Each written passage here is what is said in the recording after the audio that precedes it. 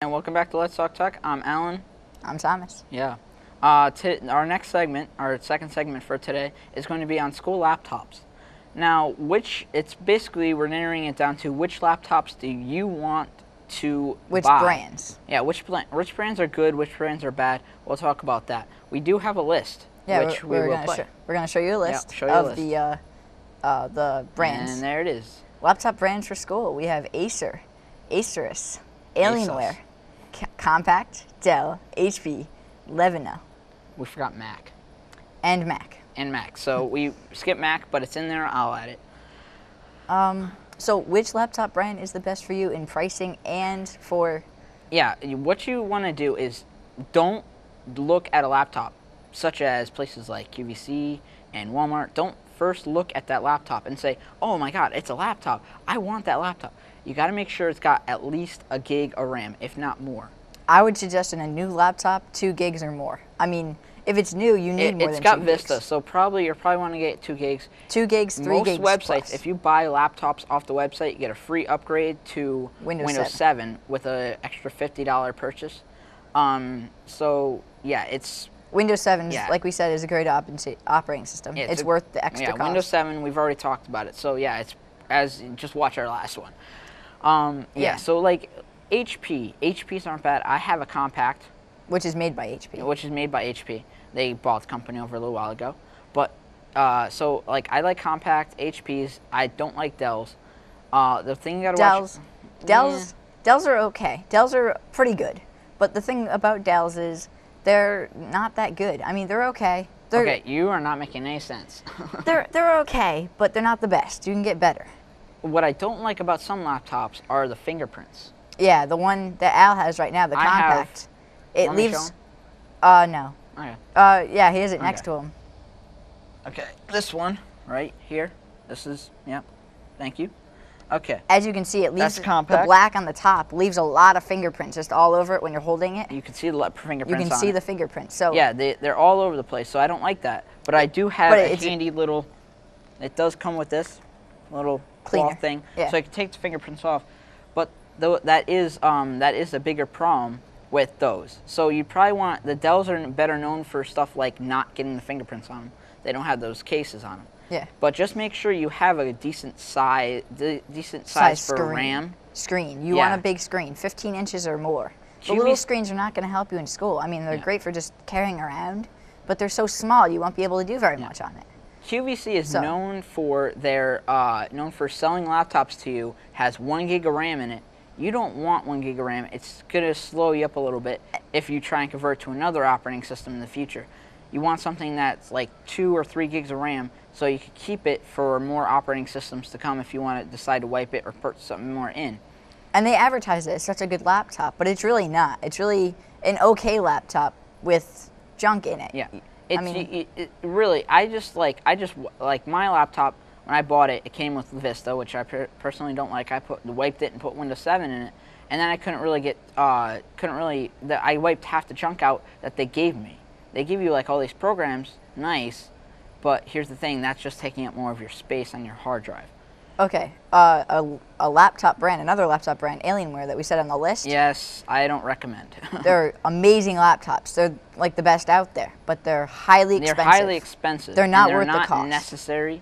So, like, if you want to buy your kid a laptop, it's almost not, it's like $1,000. Unless you're like some rich kid going to choke, don't bother buying your kid a Alienware laptop. Well, they're like a start at $1,000.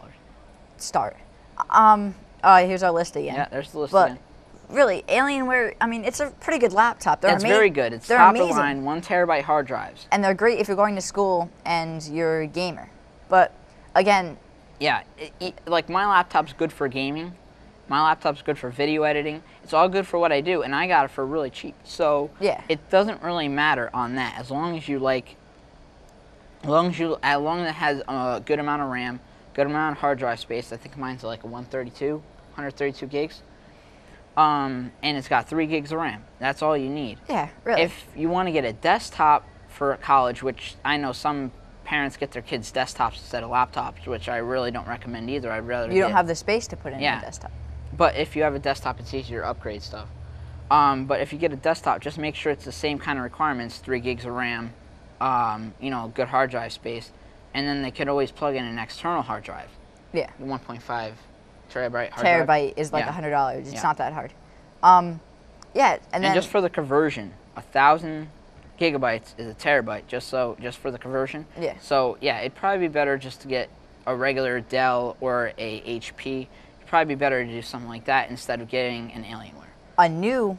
A newer thing that just came out is the MacBook Pro, and that's a pretty good laptop for school. Me and Thomas, I have to admit, we've never used Macs. I would like to get my hands on a Mac. If anyone's willing to let me mess around with their Mac or give me a free Mac, that would be nice. Even an older Mac, that would be nice too. But I haven't really messed around with Macs too often, so we can't really say much about it. But people do say they like Macs. A lot of people are fans of Macs. As far as I can tell, I've read a bunch of stuff on it. As far as I can tell, it's like one of the best things for school. I mean, it's really easy, really reliable. They say it's really good for school. What I don't get is that the hardware. It's not the best for gaming. Yeah. It's not the best for gaming, and really, if you're going to school, I'm sure parents buy the Mac so the kids don't use it for gaming at school. But you know, if you're gonna do straight work, I mean, if you really just want to work, I mean, the iWork program is a great program. Yeah. Macs are a good option. There's stuff in Macs that are good, and there's stuff that are in Windows that are good. But if you want to run a lot of programs, I suggest just using a PC, a Windows-based laptop. You could put Linux on it, throw Linux on it. It really doesn't matter. I don't recommend putting Linux on it because of the whole fact that a lot of programs don't run on Linux. You can buy laptops called bare-bone laptops. You could buy them bare-bone, or you could buy them with a Linux operating system, and they're actually cheaper. And you can buy it off Dell, and it's basically a cheaper. It's much cheaper to buy it with Linux than with Windows. And it's easier if you're going to wipe the computer and put like XP or something where you can't find it anymore. So if you know what you're doing, then buy a Linux one, and then buy that one for a lower price, and then you could just use that. Okay. Do you want to? No. Anything else? Other laptops. What else? Well, there's, like we said, the Levino. The Levino laptop. That's a cheaper version of Dell. They're friend, great. One of our good friends. Tech people. Really good tech Not person. of the show, but one of our other tech friends. Phil. Philip Cook. Hello. Hey.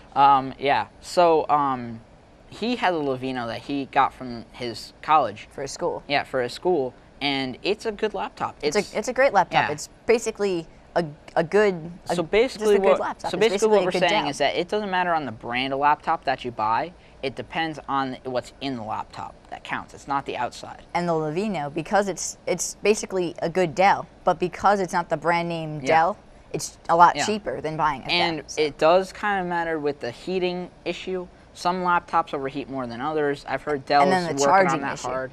The charging issue, where you got to keep a good charge. Issue. Well, it depends on if you buy a 6-cell battery. 6-cell batteries usually what, 3 hours? About 2.5 hours. Mine's 6-cell.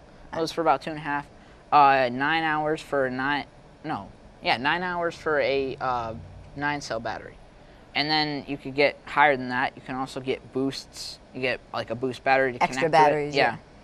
Yeah. You could buy other batteries and then just swap it out when you have to. But yeah, it really depends on that. But it really depends on the what's in the computer, other than what's the outside looks like. You want to go to commercial now? We're gonna go to a commercial. Okay, commercial. And we'll be back.